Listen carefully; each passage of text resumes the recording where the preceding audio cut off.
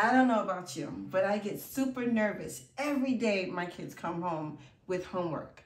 And the reason is because it's been 18 years since I last attempted college. And let me tell you, snap if you feel my pain, because it took me 3 years to get about 20 credits. I was in school, maybe trying to figure it out after high school. I graduated back in 2002 from August Martin High School, where I was an amazing cheerleader, and I got to college thinking it was gonna be fun and I get to do all the things I've seen in the movies. Well, trust and believe, academics is not my strong suit. So what did I do? I got old enough to, well, not say old enough because I was already 18, and I tried to live a little. I joined the military when I was 21 years old, thinking it was gonna be something new, exciting, and a way for me to travel the world. Everything was going lovely, and as you know, as a woman, I had to prove myself and of course climb the ranks in the military.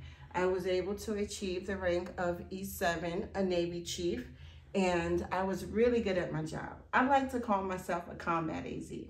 And some of you guys are wondering, what's a combat AZ?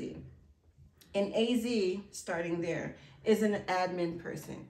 What we do is we do logs, records, and we kind of like your car where you get to track the miles and then get your oil change. Or when something needs to be replaced, you say it's flown, the aircraft has flown X amount of hours, it's time to change out something. So that's basically what I did.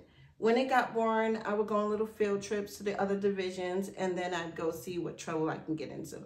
Not bad trouble, but good trouble. You know, see where I can help. But anyway, that's just a little bit about me. Let me get a little more personal. I'm one of 14 children, and I'm the 4th oldest. So we have 8 girls and 6 boys. So you can imagine it was called the crazy house. And the Navy was my way to just get up, get out there, and be a good role model for my siblings. So fast forward to today, I am happily married with my husband, who is recording right now.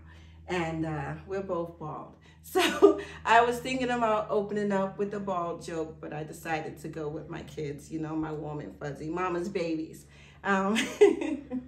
So what I hope to get out of this class is, because I'm a real estate agent here in the state of California, I plan on doing more events.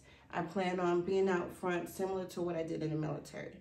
The best way to get there is to improve on those skills that a lot of the more successful agents have, and to build that confidence, to be able to get out there at a moment's notice, to get out and say something that's meaningful, something that everyone will be, you know, they'll walk away with good nuggets. So let me leave you with this last thought. Be all you can be. I know it sounds cheesy, but just the sky is the limit, and always try to learn something new. So here I am, and thank you for your time.